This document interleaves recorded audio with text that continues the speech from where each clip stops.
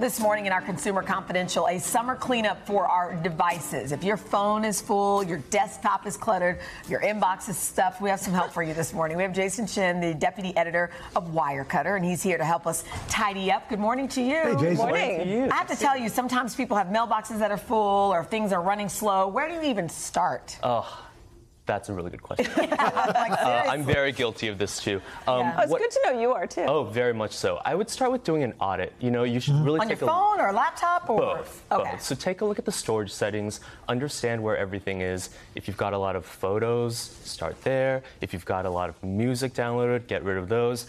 And then from there, what you want to do is figure out what to delete. And so really, there's a lot of stuff in those music files, in those photo folders that you can delete. And then also our downloads are taking up a lot of room. You know, your friend sends you something, you download it to your desktop, go there. And then what I would also suggest is start scheduling some cleanup time. Right. Do it once a week, once every 2 weeks. You'll have a lot of peace of mind. And a lot of the places to purge that storage, once you do that audit, it gives you an idea. You look at your mail, you look at your text, you look at your photos. Totally. Those are the places where you start to really look. That's definitely where you should go. And then on your phone, really, if we're talking specifically about your phone, old text messages. There are a lot of videos in there. You just delete the deleted? You can go to delete, and then the phone will auto-delete after 30 days. If you want to get rid of it immediately, you can do it immediately and go delete the deleted in your trash bin. Also, go through your old text messages because those are people you haven't talked to in maybe 2 years. Get rid of those old photos and videos. Why do I even say I'm like a hoarder. Stuff? I am too. We're digital hoarders. Digital hoarder. I'm also a digital hoarder on the computer too. So, you know, you're looking for the files. You never really want to delete anything. How do you clean up your desktop? Totally. So after you've gone through everything and figure out what you want to keep, try to create some tags. So we can take a look at my desktop right now. That's a very sanitized version. You can also create some tags on files and folders, just the way hashtags sort of work on social media.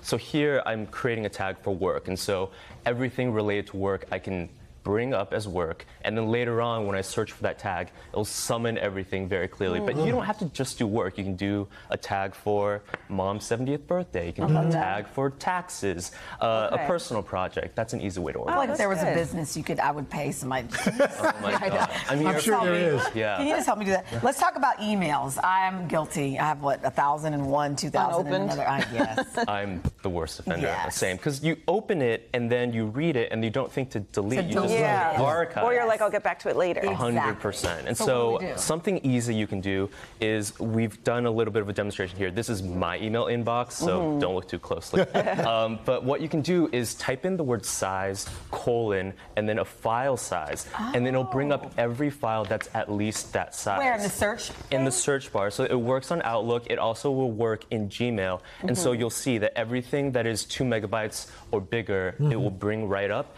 And you can go through and delete the old things. Or you can, if you're really brave, select all.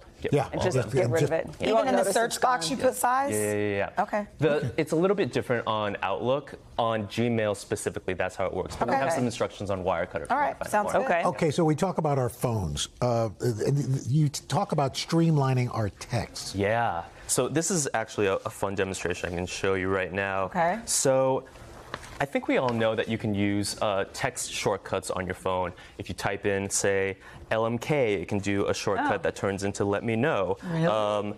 Yeah, it's pretty cool, actually. So here, say, if you want to type in LMK, it'll turn to let me know. But something else that's actually pretty cool that I like to do is actually, if there's a lot of text that I am typing in often that is a little bit tedious, if I need it for various forms, for credit card information, what you can do is the next time you need to type that thing in, what you'll do is just type in the shortcut and it'll pull it right up. Oh, wow. So that's not my cool. actual email to try to email me, but you can do that for addresses, email. It's very, very simple. That's great.